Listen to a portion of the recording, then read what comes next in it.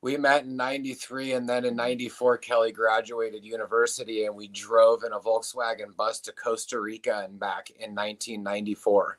We went from a Grateful Dead show in Seattle and drove all the way through Mexico, Guatemala, Honduras, Nicaragua, and into Costa Rica, and then back. And it was very impressionable to us because we spent a month in Guatemala and we really were in awe of the terrace gardening and farming that was Mhm. happening in Guatemala and the type of farming that was going on any type of hillside. We're like, wow, that's not only beautiful, it makes a lot of sense. You're just holding the biology and not just letting it strip down the mountain, and there was so much.